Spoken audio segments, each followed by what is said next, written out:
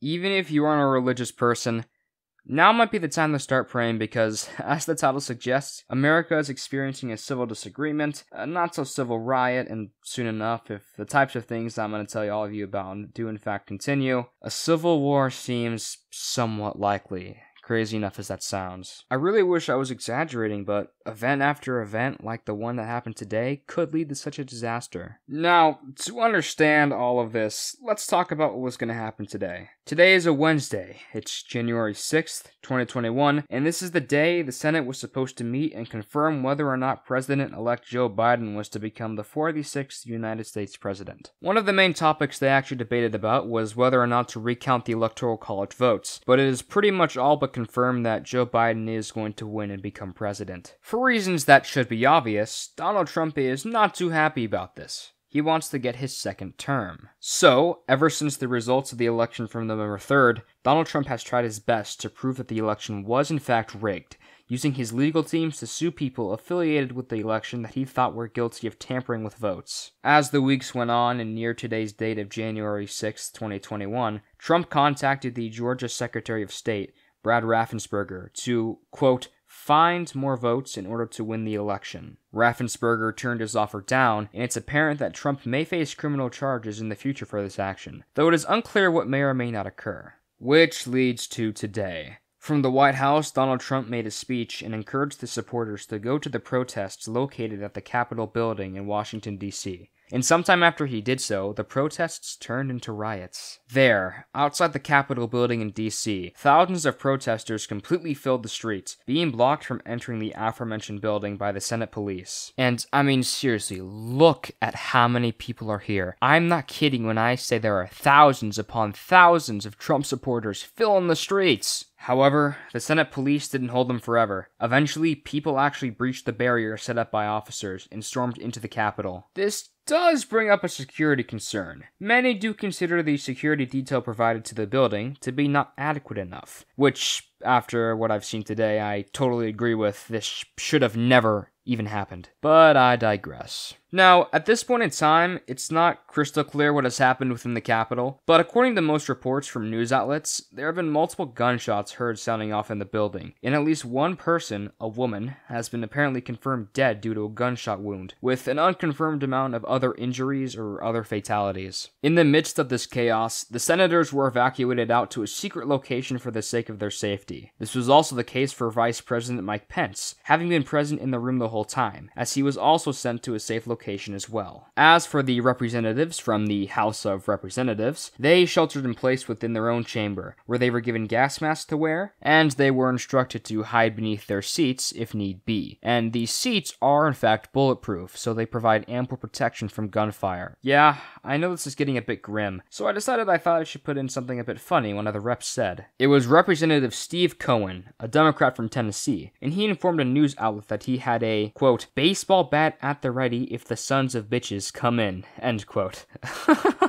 I'm sorry, I thought I should add something like that to lighten the mood, if only a little bit. Anyways, it was at 5 p.m. that local and even federal law enforcement came to the aid of the Capitol Police, where they have been slowly but surely regaining control. During all of this, the mayor of D.C., Muriel Bowser, ordered a citywide curfew beginning at 6 p.m. today, Wednesday, January 6th, until 6 a.m. on the day of Thursday, January 7th. The following quote I'm about to read is what the curfew will entail. Quote, during the hours of the curfew, no person, other than persons designated by the mayor, shall walk, bike, run, loiter, stand, or motor by car or other mode of transport upon any street, alley, park, or other public place within the district. The curfew imposed by the mayor's order shall not apply to essential workers, including working media with their outlet-issued credentials, when engaged in essential functions, including travel to and from their essential work. Basically, the mayor doesn't want people to go out and continue rioting. Officials definitely need time to fix the damage. Individuals that do remain outside past this time are subject to arrest. So to all my probably non-existent. DC fans out there, don't be stupid, okay? Stay inside and do literally anything else. Snort some coke for Christ's sake. I don't care.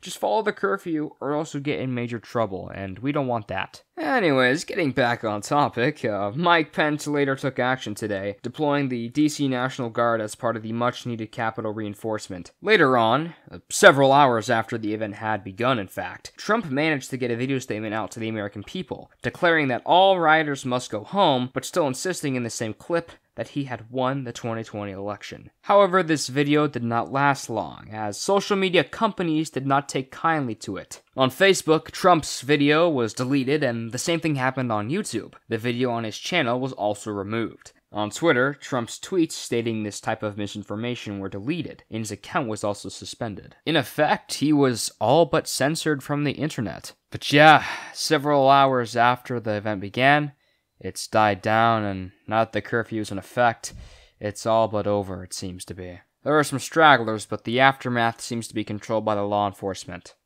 And more interestingly, the Senate and the House reconvened, and as a result of the aggressive nature of the Trump supporters, they are highly considering skipping recounting the votes and going forward with their decision on who won the 2020 election, which, from the looks of things, is definitely going to be Joe Biden. So, in summary, Trump-supporting rioters broke into the United States Capitol building due to their displeasure with the supposedly rigged electoral college votes of the 2020 election, causing violence and resulting in at least one death, forcing senators and representatives to seek safety, and, seemingly at the end of it all, Trump finally made a response telling his supporters to go home, though still bringing up the idea that votes were tampered with, and much, much more, but what I mentioned were the most important parts. At the very least, they were some of the most important parts, I believe. Now, you might be wondering what I have to say. Well, ladies and gentlemen, this is a disgrace. As an American myself, I am deeply ashamed to know that our legacy can be so easily tarnished by troglodytes like the ones who are rioting today. There have been some embarrassing events in America's past, but goddamn does this one take the cake. A little word of advice, people.